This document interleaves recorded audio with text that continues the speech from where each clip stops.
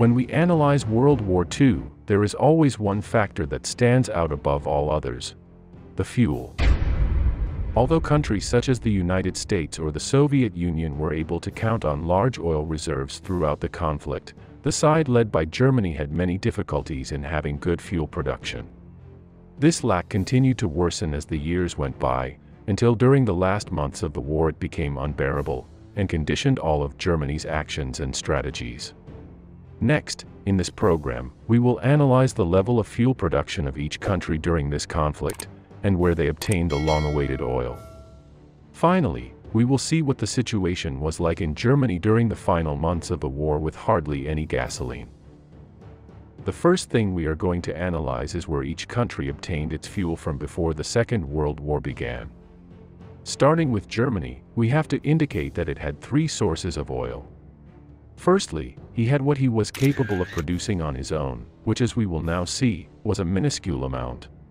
Secondly, it was nourished by the oil that it could buy from other European countries such as Hungary and Romania. And finally, this being one of its largest sources of fuel, Germany also had oil that it could buy from the Soviet Union and the United States.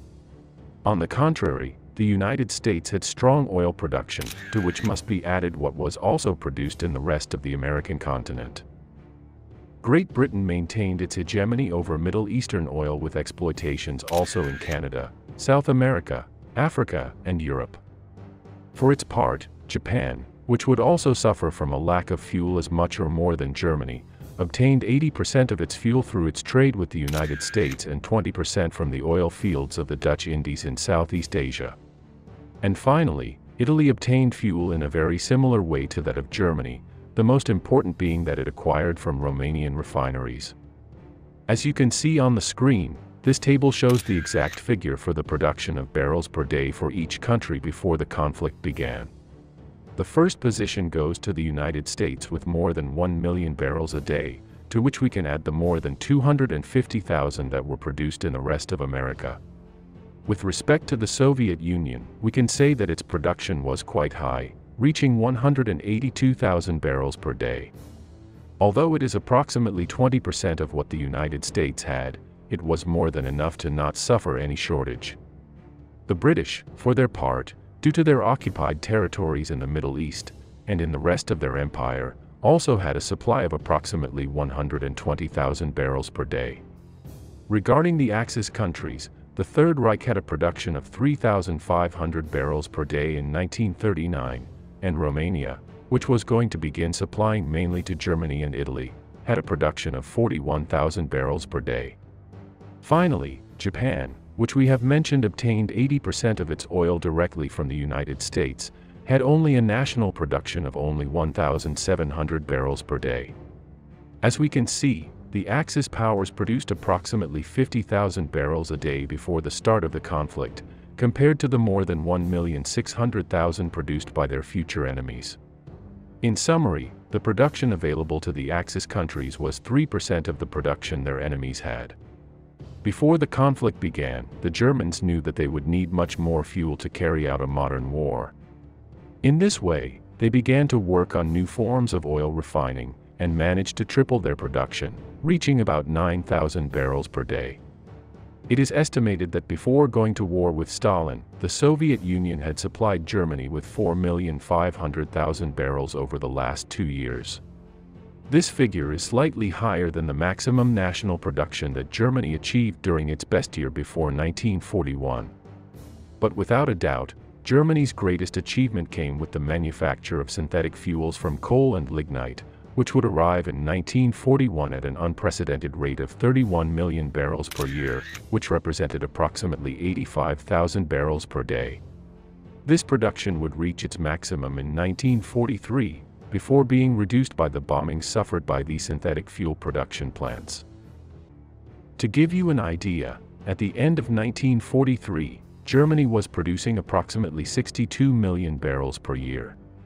This figure may seem spectacular until we compare it with the production of the United States, which in 1943, already in the middle of the World War, reached a production of up to 4 million barrels per day. However, when talking about fuel, there is another factor that is very important, this being fuel quality.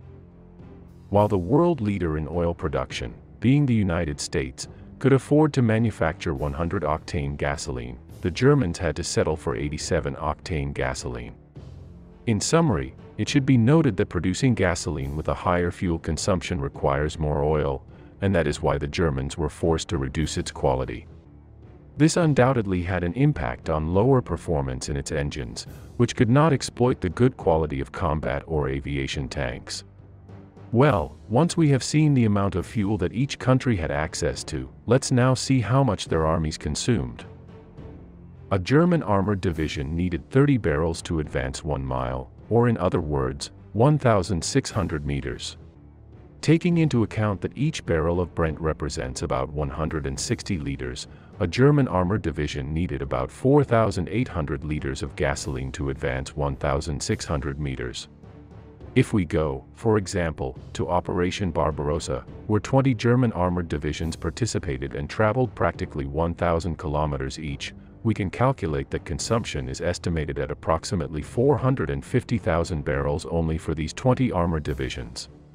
To this figure we must add the fuel spent by the rest of the divisions, whether motorized or infantry, and that spent by the Luftwaffe and the Kriegsmarine, and by the entire German truck logistics system. As you all know, the war propaganda of the time made it believe that the German army was moved 100% by motorized and armored divisions.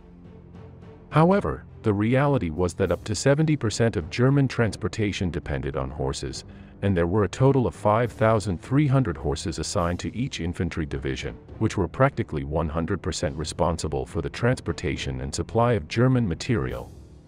In this other graph that we are seeing on the screen, we can see how the Germans were able to accumulate fuel reserves during the winter months, and how during the spring and summer months these reserves were almost completely consumed. Although year after year they were able to recover, the summer of 1944 marked the turning point after which everything went downhill. This was due to what happened between the months of May and September, in which Allied bombing reduced German fuel production by 85%. To give us an idea of the brutality of these bombings, in a single attack on May 12, more than 900 bombers were used to destroy these plants, in which about half were damaged. The damage of that air raid was so great that it led the Minister of Armaments himself, Albert Speer, to say that the technological war was lost that day. Although many of the synthetic fuel plants were able to recover minimally by the end of 1944, fuel production plummeted. Furthermore, and if that were not enough, Romania also fell into the hands of the Soviet Union in August 1944, and the Germans stopped receiving the vital fuel that arrived from the Romanian oil wells. All these events were tremendously paradoxical because of the following.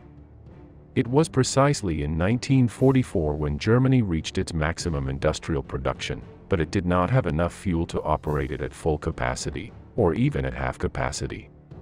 In addition, negative vicious circles occurred, such as the one we will explain below.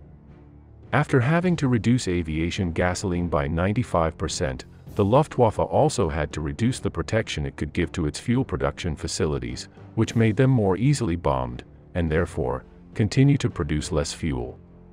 The endemic lack of fuel on the part of the Luftwaffe even meant that planes were towed by donkeys and horses at airfields.